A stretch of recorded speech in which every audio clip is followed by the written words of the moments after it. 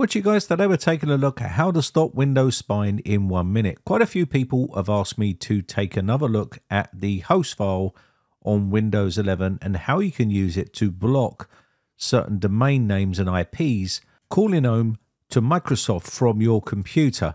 Now, the host file has been around with Windows for many years, and you can use it to block a lot of known domain names and IPs which are known to Microsoft and stop them from sending information back. So here is our host file, and all you need to do here is make a copy of this and then send it to your desktop. Now, I have made a video on this topic before, but I wanted to make an update video on here because there is a list now that is being constantly updated, and I'll show you that in a second. So I've made a copy of our hosts file to our desktop here, and all I'm going to do is rename this one to .bk for backup, and that is now safe. That is just a plain host file here.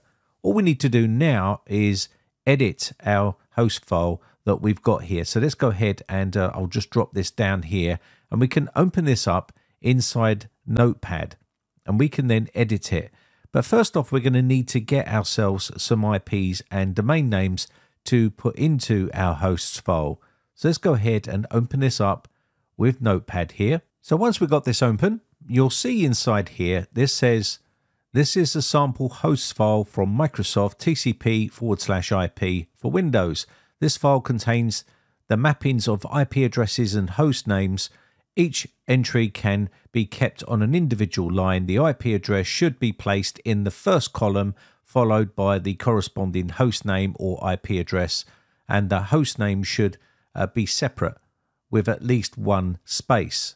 So all we need to do here now is get ourselves a list of domain names and IPs that we can block. Now, a lot of these IPs and domain names can be harvested from, say, Wireshark when you run it on a clean system. It's going to be connecting to Microsoft. But someone has done all the hard work for you and put it up on GitHub. As you can see here, we're looking for hosts, and we're looking for Microsoft, Windows Office, and MSN. So if we click on this one right here with the link, this will open up a document which will allow us to copy all of the content inside. And you can see here, he keeps it updated quite a bit. So all you need to do here is highlight all of this information and put it in your host file, and keep coming back to check because these will be updated on a regular basis. Now, these are going to be blocking known domains and IP addresses that Microsoft use to harvest data from your system. Now, if you run Wireshark, you're going to see a lot of domain names from different countries connecting to your system and basically pulling off data. And a lot of this is going to be to do with analytics and other things like that that Microsoft like to harvest from your system. It's up to debate what they collect and what they don't collect, but I think it's clear they have made a web post explaining the sort of information they do collect.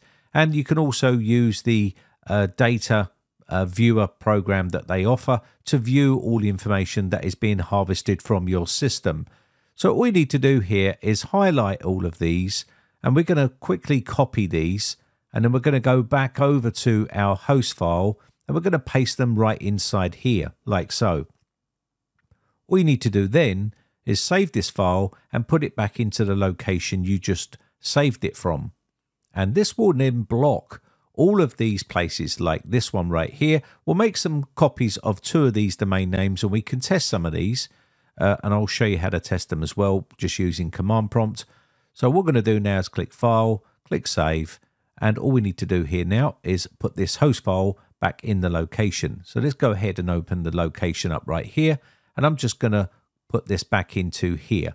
And this will be our hosts file because we made a backup of our original. So I'm just going to quickly cut and paste this in here, like so. Click Continue, and it's now done. And that's it. Pretty much that simple. Now, if you look at the hosts file here, you can see it's grown in size because we've added content to it. So all we need to do now is do a quick check to see whether it is blocking these particular domain names. So all we need to do is open up command prompt, type CMD in the search and open this up. And we can do a search for one of those domain names by pinging it inside here. So we'll do ping and we'll do space and we'll put the one right in here. And you can see it says ping request could not finish the host analytics.trafficmanager.net. Please check the name and try again. That's because it's been blocked, and that means it can't call home to Microsoft. Now, don't believe for 1 minute that this is going to completely disable Windows 11 telemetry altogether, but it is a good step towards blocking a lot of this stuff. Now, remember, Microsoft is a multi-billion-pound company, and basically they would probably have thousands of these domain names harvesting information, and it's going to be very difficult. So let's quickly copy one of these right here, and I'll quickly remove this from the list here, and we'll go back and we'll save this, and we'll put this back into the hosts section where we've just copied it out of. And what I'm going to do is remove this, and we can test it, and then I'll put it back. So let me just quickly show you how this works. So we're going to go back into command prompt here by typing CMD and opening up command prompt. We can now ping that actual domain name here. So go ping, and we'll ping this one here, and you should see you are now getting a reply back from that particular domain name. So if we go back into the host file and put that back in and block it, you'll see that it won't respond, and it won't be able to call back home to Microsoft, which means whatever information they're harvesting using that domain name will not go back to Microsoft. And that's how it works in theory. How good this is at blocking all of the telemetry is up for debate. Again, it's a good step towards stopping what you can. Like I've always said, you won't be able to 100% stop all of the telemetry. It's just a good sort of first step of blocking as much as you can. So now we can go ping and do this again, and you can see now I've added it back into the hosts file. We're getting ping request could not find the host, and it gives you the domain name because it's been blocked. Now you can use this in conjunction with other apps like Shut-Up10 or any other apps like that that are going to block telemetry or try to stop telemetry. You can use a group policy editor, and you can turn some stuff off and use this method as well. And this is about as good as it's going to get for you on a Windows system, whether it be Windows 10, Windows 11, it doesn't matter. They all harvest data, and it is going to send data back. But you've done all you can do as a user to try and block as much as you can.